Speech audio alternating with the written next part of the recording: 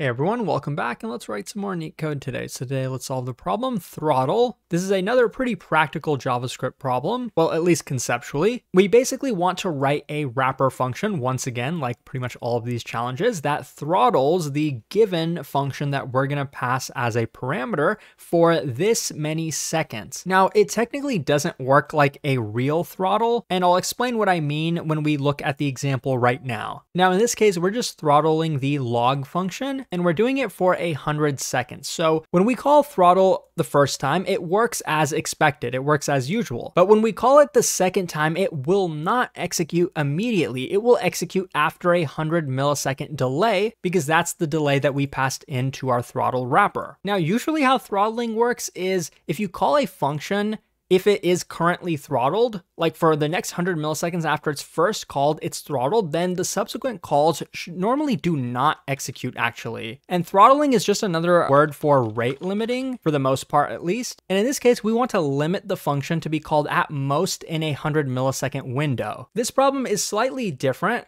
because I guess they're trying to test our asynchronous programming skills. And we actually want to schedule the subsequent calls. So yes, we won't execute this immediately. We will rate limit it, but we will sort of queue it to execute after that time has elapsed. So basically this line is guaranteed to execute at some point in the future. It won't get completely rate limited, but if we call this maybe a second time, and just to make it more clear, let's say I pass in log2 as the parameter. So now what will happen? Let me get rid of this comment because this one is actually going to be the one that's logged. So we know immediately after this is called, our logger is rate limited. So this one technically won't execute immediately. Normally this would execute after 100 milliseconds, but then immediately this one gets called. So this one sort of cancels the previous one that is being scheduled. We can only have one of these scheduled at a time. An alternative implementation for this would be this one ends up getting logged at t equals 100 milliseconds, and this one ends up getting logged at 200 milliseconds. In that case, we would sort of need an execution queue, some kind of FIFO data structure. I think we can actually just use promises as well. But thankfully, in this case, we don't need to do that. We only want one of these to be queued at a time. And I actually think this implementation is actually going to be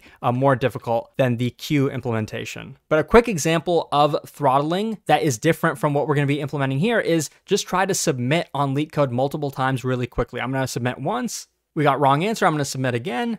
I'm going to submit again. And it says you have attempted to run your code too soon. So we can't do that right now. And notice how it didn't schedule this to be executed after like 100 milliseconds or whatever. It literally just blocked us from being executed. So that's how that's different from what we are implementing today. But now let's actually get into it. So normally we just want to call the given function with the given args that we are passed in. And it should be that simple. I don't even think we need to return anything in this case. So this would work for the first time we call our function, but the next time it would of course call it again, but that's not what we want to do. So we need some kind of detection to check, should we call it immediately? Is there currently maybe nothing, like we're currently not throttled, we can call it immediately, but if we cannot call it immediately, then we have to just sort of wait. Well, we can, and for that, we'll use another variable, and I'm going to call it is throttled. Initially, I'm just going to set it to false, because initially we are not throttled. But the first time the function executes, we are throttled, so I'm going to go ahead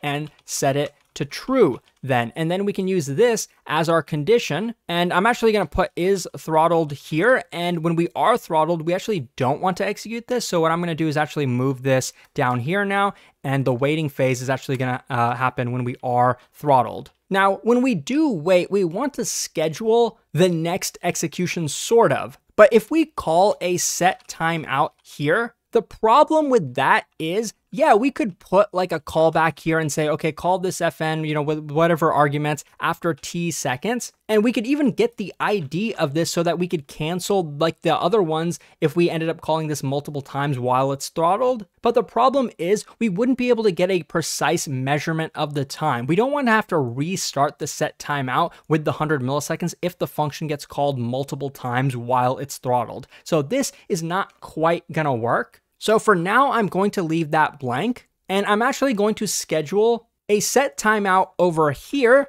At the very least we could do is have some kind of callback, which will do this. set is throttled to false after t seconds. So at the very least, now we have some Boolean to tell us precisely whether we are throttled or not. The problem though is, if we are throttled and we scheduled something to execute, we want it to execute as soon as the throttled goes from true to false. So how can we do that? Well, probably we're going to need to expand upon this callback. So I'm actually going to get rid of this and just pass in helper here, which we have yet to define. I'm going to define that down here, calling it helper. It's not going to take any parameters for now, but it is going to do what it was previously doing, and update is throttled to false once the time elapses. What else would we want to do here? Well, here we want to be able to know if there was something scheduled. Is there something scheduled? And where would we schedule something? Probably somewhere over here.